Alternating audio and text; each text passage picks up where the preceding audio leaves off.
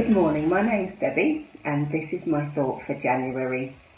In the beginning, God created the heavens and the earth, and 6 days later he created Adam, or mankind. And then he saw that what he had done was good, very good, and he rested.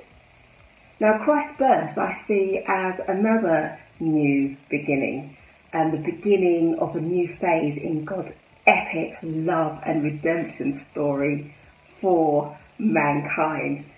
And in the intervening years between Christ's birth and when Jesus came onto the scene, you could be forgiven for thinking that not much happened.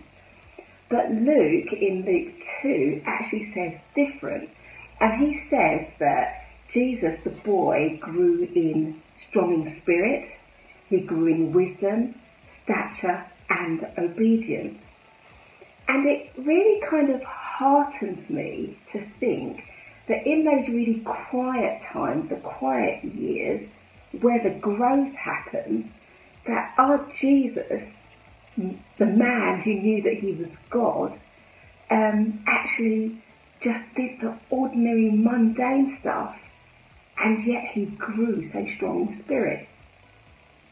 So, coming to 2020, a really tough year for us all.